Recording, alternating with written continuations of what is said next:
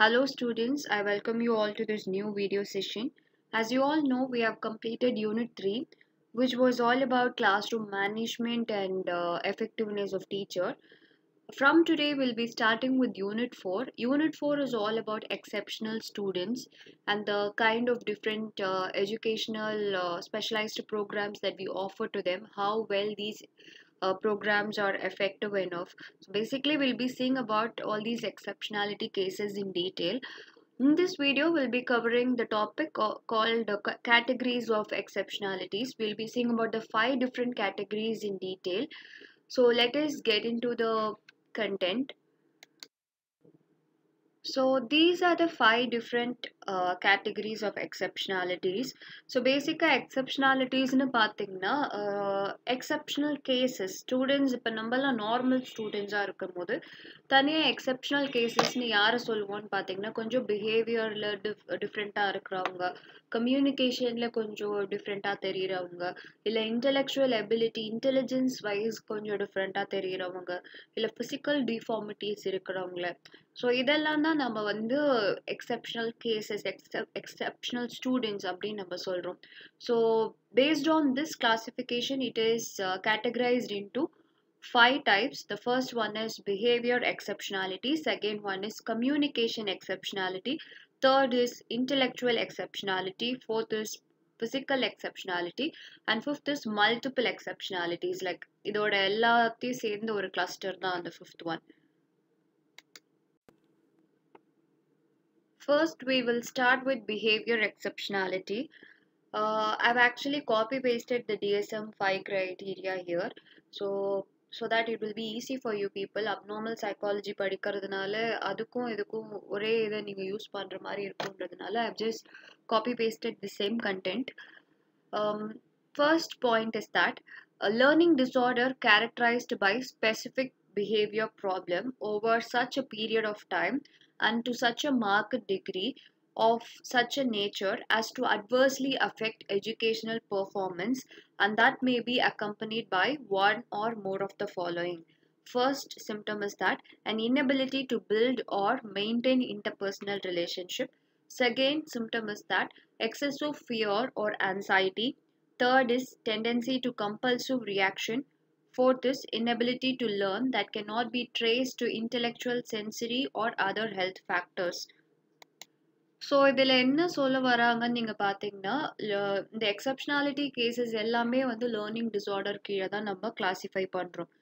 அதில் behaviour எக்ஸப்ஷனாலிட்டி from the name it self you can understand that it deals about the பிஹேவியரில் ஏதாவது deficiency காட்டும் போது ஒரு நார்மல் பிஹேவியர்னு ஒரு சர்டன் நார்ம்ஸ் இருக்குது. அந்த நார்மல் பிஹேவியர்லேருந்து கொஞ்சம் தள்ளி போய் கொஞ்சம் அப்நார்மலாக பிஹேவ் பண்ணும்போது அப்நார்மலாக ஏதாவது நம்மளுக்கு தெரியும் போது அதை தான் நம்ம பிஹேவியர் எக்ஸப்ஷனாலிட்டிஸில் சொல்கிறோம். சும்மா ஒரு பையன் இன்னைக்கு வந்து அழுகிறான் ரொம்ப இம்பல்சிவாக இன்னைக்கு கோவப்படுறான்றதுனால அவனை பிஹேவியர் எக்ஸப்ஷனாலிட்டி கீழே நம்ம வைக்க முடியாது. ஒரு பீரியட் ஆஃப் டைம் மேபி ஒரு 6 months ஆஃப் ஒரு இயர் அந்த ஒரு பீரியட் ஆஃப் டைமுக்கு அந்த பிஹேவியர் சேஞ்சஸை நம்ம நோட்டீஸ் பண்ணுறோம். And then to a market degree கொஞ்சம் எந்த அளவுக்கு இன்டென்சிட்டி இருக்குன்னு பார்க்குறோம். அண்ட் அந்த நேச்சர்னால அந்த மாதிரி அவன் பிஹேவ் பண்ணுறதுனால it would be affecting his educational performance. இதெல்லாம் இருந்தால் தான் we can label, yes we can tell that this boy is having a behavior exceptionality அப்படின்ட்டு. ஸோ அதை தாண்டி என்னென்ன சிம்டம்ஸ் இருக்குன்னு பார்த்தீங்கன்னா அவங்களால இன்டர்பர்சனல் ரிலேஷன்ஷிப் ஃபார்ம் பண்ண முடியாது.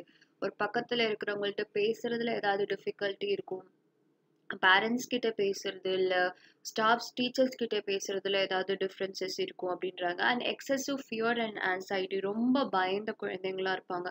ரொம்ப அந்த ஸ்டேஜ் ஃபியர்லாம் ரொம்ப common.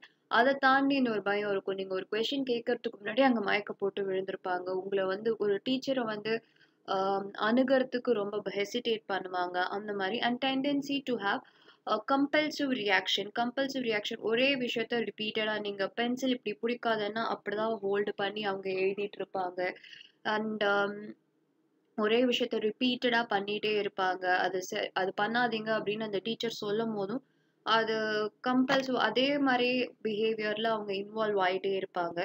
And then inability to learn that cannot be traced. So இந்த ப்ராப்ளம் எதுவுமே நம்ம வந்து வேற இன்டெலிஜென்ஸ் கம்மியா இருக்கிறதுனால தான் இவங்க இப்படி பிஹேவ் பண்றாங்க, இல்ல பிசிக்கலா ஏதாவது பிரெயின்ல ப்ராப்ளம்னால the child is behaving like that அப்படின்னு நம்ம வேற எந்த காரணத்தையும் சொல்லி இந்த சிம்டம்ஸை நம்ம அவாய்ட் பண்ண முடியாது. It is basically because of the behaviour எக்ஸப்ஷனாலிட்டி alone, behaviour டிஃபிஷியன்சினால மட்டும் ஏற்படுற கேசஸை இதுக்கு கீழே நம்ம வைக்கிறோம். I forgot to tell about the students. Another example for this compulsive reaction is that சில குழந்தைங்க பார்த்தீங்கன்னா பென்சில்ஸ் வந்து சீவிக்கிட்டே இருப்பாங்க. அது வந்து அது கொஞ்சம் பிளண்டானா கூட அதில் எழுத மாட்டாங்க, சீவிட்டே இருப்பாங்க. So that is also one of the example of compulsive reaction. With that, we'll start with the second category. Second category is all about communication exceptionality. So communication exceptionality le உங்களுக்கு தெரியுது, problem is with the communicationல ஏதோ ஒரு deficiency இருக்கு அப்படின்ட்டு. So under this there are like number of disorders or disabilities. So we'll see one by one now. First one is autism. Autism பத்தி நிறைய webinars and நிறைய conferencesலாம் attend பண்ணிருக்கீங்க. So ஒரு பேசிக் information தான் நான் இதில் போட்டிருக்கேன். So we'll see that now. It's a severe learning disorder that is characterized by disturbances in rate of educational development, ability to relate to the environment, mobility, perception, speech and language. Okay. So இது வந்து one of the severe learning disorder அப்படின்றாங்க. And autism இருக்கிற குழந்தைங்களுக்கு எந்தெந்த ஏரியாவில் disturbances இருக்குன்னு பார்த்தீங்கன்னா, the rate of educational development. நார்மலாக ஒரு குழந்தை ஸ்ட்ரோக் எல்லாம் போடுறது வந்து ஒரு எல்கேஜியில் ஸ்டார்ட் பண்ணியிருந்ததுன்னா, ஆட்டிசம் இருக்கிற குழந்தைங்க ஒரு தேர்ட் ஸ்டாண்டர்ட்லேயோ அப்போதான் ஒரு ஃபோர்த் ஸ்டாண்டர்ட்லேயோ தான் அவங்களுக்கு ஸ்ட்ரோக்கே போட வரும், ஒரு செகண்ட் ஸ்டாண்டர்ட்லேயோ. ஸோ அந்த ரேட் வந்து ரொம்ப ஸ்லோவாக இருக்கும் அப்படின்றாங்க.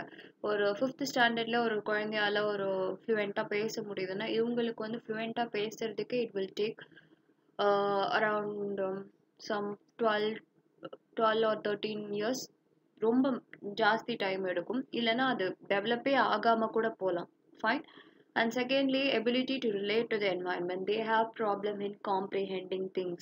So relate பண்ணி பார்க்கறதுல ப்ராப்ளம் இருக்கும். And then mobility, மூமெண்ட்ல ப்ராப்ளம் இருக்கும், பெர்செப்ஷன்ல ப்ராப்ளம் இருக்கும். நீங்கள் சொல்கிற விஷயத்த அவங்க புரிஞ்சுக்கிறது டிஃப்ரெண்ட்டாக இருக்கும். அதாவது காம்ப்ரிஹென்ஷன். இல்லை நீங்கள் காட்டுற விஷயம், ஒரு பிக்சரே நீங்கள் போட்டு காட்டினாலோ இல்லை ஒரு மூவியே ஸ்க்ரீன் பண்ணாலும் அவங்களோட அண்டர்ஸ்டாண்டிங், அவங்களோட perception it will be totally different. And then speech and language. Speech and லாங்குவேஜில் ப்ராப்ளம் இருக்கிறதுனால தான் மெயினாக அதை நம்ம கம்யூனிகேஷன் எக்ஸப்ஷனாலிட்டி கீழே வச்சுருக்கோம். ஸ்பீச் அண்ட் லாங்குவேஜில் ப்ராப்ளம் இருக்கும், அவங்களோட ஸ்பீச்சே ரொம்ப டிஃப்ரெண்ட்டாக இருக்கும், ரொம்ப அப்நார்மலாக இருக்கும், லாங்குவேஜ் டெவலப்மெண்ட் ரொம்ப புவராக இருக்கும். And then lack of representational symbolic behavior that precedes language. So before language development, குழந்தைங்க வந்து இந்த symbols யூஸ் பண்ணி பேசுவாங்க. ஒரு 9 months 10 monthsலாம் பார்த்தீங்கன்னா பசிக்குதுன்னா கூட அவங்களால ஆக்ஷனில் சொல்லி காட்ட முடியும். ஸோ லாங்குவேஜ்க்கு முன்னாடி இந்த சிம்பாலிக் பிஹேவியர் இருக்கும். இந்த ஆட்டிசம் இருக்கிற குழந்தைங்களுக்கு பார்த்தீங்கன்னா இந்த சிம்பாலிக் பிஹேவியர் ஃபேஸ் கூட இருக்காது, இது கூட மிஸ் ஆகும் அப்படின்றாங்க. இந்த சிம்பிள்ஸ் யூஸ் பண்ணி பேசுறதுல கூட ப்ராப்ளம் இருக்கும். Fine. Next is deaf and hard of hearing, an impairment characterized by deficits in language and speech development because of a diminished or non-existent auditory response to sound. So இதுவும் பார்த்தீங்கன்னா language and speech development ரொம்ப கம்மியாக புவராக இருக்கும் அப்படின்றாங்க. So language development இல்லைன்னா ஆப்வியஸாக ஸ்பீச்சுன்றது ஒரு விஷயம் பாசிபிள் கிடையாது. எதனால அப்படின்னு பார்த்தீங்கன்னா it's because of a diminished or non-existent auditory response to sound. So students who are having this problem, they will hear only specific frequencies or sounds within a specific volume range.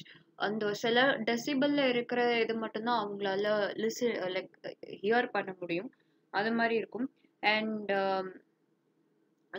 they'll have to heavily rely on the lip reading இல்லைன்னா ஒரு aid, hearing AIDS இருந்தால் மட்டும் அவங்களுக்கு ஹெல்ப்ஃபுல்லாக இருக்கும்.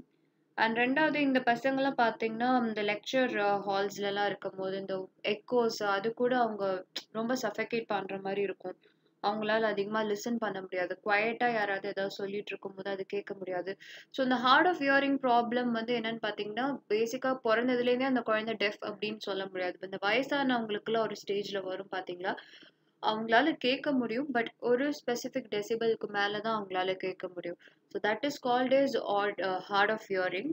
They will have poor reduced response to sound. Fine. Third is language impairment. It is a learning disorder that is characterized by an impairment in comprehension or in the use of verbal communication or the written or the other symbol system of communication, which may be associated with neurological, psychological, physical, or sensory factors. So, first, பார்த்தீங்கன்னா autism பத்தி பார்த்தோம். அதில் one of the symptom speech and language impairment இருந்தது. Second வந்து இந்த heart of hearing அதுலேயும் வந்து like auditory response கம்மியாக இருக்கிறதுனால லாங்குவேஜ் இம்பேர்மெண்ட் வந்தது பார்த்தோம். Third is language impairment it self. Language இம்பேர்மெண்ட்டே டைரெக்டாக குழந்தைங்களுக்கு இருக்க சான்சஸ் இருக்குது. ஃபைன். ஸோ இந்த ப்ராப்ளம் இருக்கும்போது அந்த குழந்தையால ஒழுங்காக காம்ப்ரிஹெண்ட் பண்ண முடியாது. லாங்குவேஜ் எந்த லாங்குவேஜாக இருந்தாலும் it will have difficulties in understanding that language and using that language verbally. பேசுறதுல கூட ப்ராப்ளம் இருக்கும் அண்ட் ரிட்டர்ன்லேயும் ப்ராப்ளம் இருக்கும். அது பேச மட்டும் இல்லை, எழுதுறதுலேயும் ப்ராப்ளம் வரும். And even using symbols that would become a major issue. Then this problem may be because of neurological issues or psychological issues. Physical problem தலையில் அடிபட்டு இல்லை அதனாலேயும் இருக்கலாம், இல்லை நியூரலாஜிக்கல் ப்ராப்ளமாகவும் இருக்கலாம். சைக்கலாஜிக்கல் ட்ராமானால அந்த லாங்குவேஜ் அவங்க மறந்துருக்கலாம். இல்லை சில குழந்தைங்க திடீர்னு ஸ்டாமர் பண்ண ஆரம்பிச்சிருவாங்க, திடீர்னு லாங்குவேஜ் எல்லாமே மறந்து போயிடும் ஒரு ஷாக்னால, ஒரு ட்ராமாட்டிக் எக்ஸ்பீரியன்ஸ்க்கு அப்புறம். ஸோ அது மாதிரி இருக்கலாம். இல்லைன்னா சென்சரி ஃபேக்டர்ஸ்னால கூட இருக்கலாம், காது கேட்காம இருக்கிறதுனால இல்லை பார்க்க முடியாமல் இருக்கிறதுனால, அதனால கூட இருக்கலாம். Fine. So it involves one R more of the form, content and function of language and communication. ஒரு பார்ட் மட்டும் இல்லை, எழுத மட்டும் தெரியாமல் இருக்கிறவங்கள வந்து லாங்குவேஜ் இம்பேர்மெண்ட் இருக்குது அப்படின்னு நம்ம சொல்ல மாட்டோம். அவங்கள பேசிக்காக நம்ம இல்லிட்ரேட்டுன்னு சொல்லலாம். இவங்களுக்கு வந்து எல்லா ஏரியாஸ்லையும் அஃபெக்ட் ஆகும். எழுதுறது, படிக்கிறது, பேசுறது, கம்யூனிகேட் பண்ணுறது, அதில் சிம்பிள்ஸாக யூஸ் பண்ணுறது, அது கிராமர், அந்த மாதிரி லைக் லாங்குவேஜோட எல்லா பார்ட்லேயுமே they will have difficulties. And other symptoms are that they will have delayed language development. ஒரு யூஸ்வலாக ஒரு குழந்தைக்கு 2 வயசுல பேச்சு வருதுன்னா இந்த குழந்தைங்களுக்கு ஒரு 5 இல்லை 6 வயசு இதை வராமலே கூட இருக்கலாம். ஃப்ளூவென்சி எந்த லாங்குவேஜ் பேசினாலும் அதை ஸ்டாமர் பண்ணி இல்லை தப்பாக பேசி அது மாதிரி ஒரு ஃப்ளூவென்சி ப்ராப்ளம் இருக்கலாம். And voice and articulation development, என்ன அவங்க பேசணும்னு நினைக்கிறாங்களோ அதை ஆர்டிகுலேட் பண்ணுறது, அது சொல்கிறதுல வந்து அவங்களுக்கு ப்ராப்ளம் இருக்கும். Voice as I told, stammering, pitching, அதிலலாம் ப்ராப்ளம் இருக்கும். And which may R may not be organically R functionally paste. So biological காஸ்னால இது வருது, ஃபிசிக்கல் ப்ராப்ளம்னால அந்த ஸ்டாமரிங் இருக்குது, அந்த ஆர்டிகுலேஷன் ப்ராப்ளம் இருக்குது அப்படின்னு கிடையாது. நார்மலாகவே அவங்க பேசணும்னு நினைக்கிறத அவங்களால ஆர்டிகுலேட் பண்ண முடியாது. Fine. So previously we saw about language impairment. In this slide we'll be seeing about speech impairment. So it is a learning disorder in which language formulation that may be associated with neurological, psychological, social or sensory factors that involves perceptual motor aspects of transmitting oral messages that may be characterized by impairment in articulation, rhythm and stress. Okay. So language impairment இருக்கிறதுனால, language impairment என்னென்ன ரீசன்னால வரும் நம்மளே பார்த்தோம். நியூரலாஜிக்கலாக இருக்கலாம், சைக்கலாஜிக்கலாக இருக்கலாம், இல்லை physical காசஸாக இருக்கலாம், இல்லை கண்ணு காதில் ப்ராப்ளம்னால கூட இருக்கலாம். ஸோ இதனால லாங்குவேஜ் அஃபெக்ட் ஆகுறதுனால ஸ்பீச்லேயும் அந்த குழந்தைக்கு ப்ராப்ளம் வரும், இல்லைன்னா மோட்டார் டெவலப்மெண்ட்டில் ப்ராப்ளம் இருக்கும். ஸோ என்னால் பேச முடிகிற அளவுக்கு என்னோட ஜா சப்போர்ட் பண்ணாது, இல்லை நம்ம பேசுறதுக்கான ஏரியாஸ் இருக்குல்ல, like வர்னிகேஸ் areas R Broca's areas, நம்ம அந்த ஸ்பீச் காம்ப்ரிஹென்ஷனுக்கும் அந்த அண்டர்ஸ்டாண்டிங்க்கும் இருக்கிற ஏரியாஸில் அஃபெக்ட் ஆகுறதுனால கூட ஸ்பீச் இம்பேர்மெண்ட் வரலாம். ஓகேவா? So problem will be in transmitting the oral messages. So இவங்க லாங்குவேஜே உள்ள டெவலப் ஆகி இதுதான் சொல்லணும்னு நினைச்சாலும் they will have problem in articulating it, they will have problem in telling it out. ஓகேவா, அதை வெளில சொல்றதுக்கு, அதை கம்யூனிகேட் பண்றதுக்கு இவங்களுக்கு ப்ராப்ளம் வரும். ஓகேவா, இல்ல லாங்குவேஜ் ப்ராப்ளம், லாங்குவேஜ் இம்பேர்மெண்ட் இருக்கிறதுனால கூட இந்த ஸ்பீச் இம்பேர்மெண்ட் வரலாம். And it may be characterized with these impairments in these areas, that is articulation, rhythm and stress. Fine. And the last one that is coming under communication exceptionality is learning disability. Learning disability, learning disorder போட்டு குழப்பிக்காதீங்க. இந்த learning disorder கீழே இருக்கிறது தான் learning disability. Fine. So நீங்கள் பார்த்த அத்தனை டிசபிலிட்டிஸில் இது ஒரு disability. Fine. So it is the number of it is one of the number of neurodevelopmental disorder that persistently and significantly has an impact on the ability to learn and use academic and other skills. So academic skills use பண்றதுல, academicsல perform பண்றதுலயும் and social skill மற்ற ஏரியாஸ்லயும் problem இருக்கும் அப்படின்றாங்க. And it affects the ability to perceive or process verbal or non-verbal information in an effective and accurate manner. Students who have assessed intellectual abilities that are at least in an average range. So இந்த குழந்தைங்க பார்த்தீங்கன்னா இவங்களுக்கு IQ, intellectual ability வந்து ஜாஸ்தியாவே இருக்கும் compared to the other students who are having learning disorders. இவங்களுக்கு ரொம்ப நார்மலா இருப்பாங்க, உங்க கூடயே தான் இருப்பாங்க, இன்டெலிஜென்ட்டா இருக்கிற மாதிரி தான் தெரியும், இவங்களோட இது ஆவரேஜாவே இருக்கும் compared to the other kids who are suffering from learning disorder.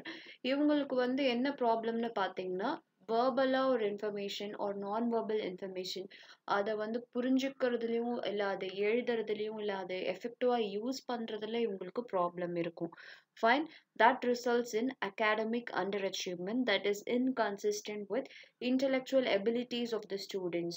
So as I already told, இவங்களுக்கு intellectual ability ஆவரேஜாக தான் இருக்கும். ஒரு ஐக்யூ டெஸ்ட் பண்ணி பார்த்தீங்கன்னா ஆவரேஜான இன்டெலிஜென்ஸ் இருக்கிற மாதிரி தான் இருக்கும். பட் இருந்தாலும் எக்ஸாம்ஸில் ஸ்கோர் பண்ண முடியாது, அகாடமிக்ஸாக அவங்களால ஒழுங்காக பெர்ஃபார்ம் பண்ண முடியாது. இப்போ நீங்களே பார்த்தீங்கன்னா நம்ம கிளாஸ்லேயே சில ஸ்டூடெண்ட்ஸ்க்கு எவ்வளோ நல்லா பேசினாலும் அதை எழுதுறதுல ப்ராப்ளம் இருக்கும். எழுதும் போது இந்த பியை பி மாதிரி போடுறது, இல்லை டியை தலைகீழா பி மாதிரி போடுறது, ஸோ அந்த மாதிரி எழுதுறதுல ப்ராப்ளம் இருக்கும். இல்லை மேத்தமேட்டிக்ஸில் ப்ராப்ளம் இருக்கும், இல்லை காம்ப்ரிஹென்ஷனில் ப்ராப்ளம் இருக்கும், இல்லை ஒரு லாங்குவேஜை யூஸ் பண்ணுறதுல ப்ராப்ளம் இருக்கும். ஏதாவது ஒரு ஏரியாவில் எங்களுக்கு ப்ராப்ளம் இருக்கும். And that will lead to academic underachievement, that will lead to poor performance in their academics. Then academic achievement that can be maintained by the student only with extremely high levels of effort or with additional support. எக்ஸ்ட்ராவா நிறைய specialised instructional programs இவங்களுக்குன்னு பார்த்தா, இந்த LT கிட்ஸுக்குன்னு தனியாக நம்ம ஏதாவது time டிவோட் பண்ணி ஏதாவது effort போட்டு பண்ணாதான் இவங்களால அகாடமிக்காக நல்லா மார்க் வாங்க முடியும் அப்படின்றாங்க. Fine. And then it results in difficulties in the development and use of skills in one or more of the following areas, that is in reading, writing, mathematics and work habits and learning skills. So அதை தாண்டி சில ஏரியாஸ்லலாம் difficulties இருக்கும்னு பார்க்குறாங்க. ஏதாவது ஒரு ஏரியாவில் difficulty இருக்கும், இல்லைன்னா ஒரு 2-3 ஏரியா மிக்ஸ்டாகவும் இருக்கலாம். ஸோ ரீடிங்கில் ப்ராப்ளம் இருக்கும் சில பேருக்கு ரைட்டிங்கில் ப்ராப்ளம் இருக்கும், அவங்கள நம்ம டிஸ்லெக்சிக் அப்படின்னு சொல்கிறோம். மேத்தமேட்டிக்ஸில் வந்து டிஸ்கால்குலியான்றோம். ஒர்க் ஹேபிட்ஸ் அண்ட் லேர்னிங், புதுசாக ஒரு விஷயம் கற்றுக்கிறதுல ப்ராப்ளம் இருக்கும், இல்லை ஒரு காம்ப்ரிஹென்ஷனில் ப்ராப்ளம்னா டிஸ்கிராஃபியா சொல்கிறோம். ஸோ இதில் ஏதாவது ஒரு ஏரியாவில் அவங்களுக்கு ப்ராப்ளம் இருக்கும், பட் அவங்களோட ஐக்யூ ஆவரேஜாக தான் இருக்கும். And they may typically be associated with difficulties in one or more cognitive process such as phonological processing, memory and attention, processing speed, perceptual motor processing, visual spatial processing, executive function like self-regulation of behavior, emotion, planning, organizing thoughts, activities, and prioritizing. So apart from those areas where they have difficulties, எக்ஸ்ட்ராவா இந்த மாதிரியான ஏரியாஸ்லயும் அவங்களுக்கு difficulties இருக்கும். இதுவும் அதோட கனெக்டடாக வரும் அப்படின்றாங்க. So என்ன மாதிரியான காக்னிட்டிவ் ப்ராசஸ் அதை அஃபெக்ட் பண்ணுதுன்னு பார்ப்போம். ஃபோனலாஜிக்கல் processing, as I set, sound, இந்த சவுண்ட், இப்போ சில வேர்ட்ஸ் பேட்டு கேட் எல்லாம் ஒரே சவுண்ட். ஸோ மாற்றி மாற்றி இந்த வேர்டை யூஸ் பண்ணுவாங்க. இல்லை நான் சொன்ன மாதிரி பி பி எல்லாம் ஒரே மாதிரி இருக்கிறதுனால அதை எப்படி யூஸ் பண்ணணும்னு தெரியாமல் லைக் ரிவர்ஸ் மிரரிங் பண்ணுவாங்க. So that will be happening. And memory and attention problem இருக்கும். அட்டென்ஷன் ரொம்ப கம்மியாக இருக்கும். மெமரி ரிட்டென்ஷன் கெப்பாசிட்டியும் கம்மியாக இருக்கும். ஒரு விஷயத்தை ப்ராசஸ் பண்ணுறதுல ப்ராப்ளம் இருக்கலாம், அதோட ஸ்பீட் கம்மியாக இருக்கலாம்.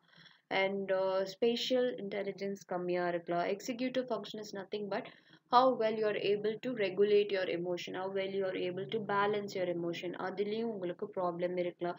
பிளானிங், ஆர்கனைசிங் இது எல்லாமே எக்ஸிக்யூட்டிவ் ஃபங்க்ஷன் தான். ஸோ உங்களோட எமோஷன்ஸை கண்ட்ரோலில் வச்சுக்கிட்டது இல்லை உங்களோட காக்னிட்டிவ் ப்ராசஸை கண்ட்ரோலில் வச்சுட்டு இந்த பிளான் பண்ணுறது, ஆர்கனைஸ் பண்ணுறது, இந்த மாதிரி இடத்துலையும் அவங்க கொஞ்சம் மெஸ்ஸியாக ஆகலாம்.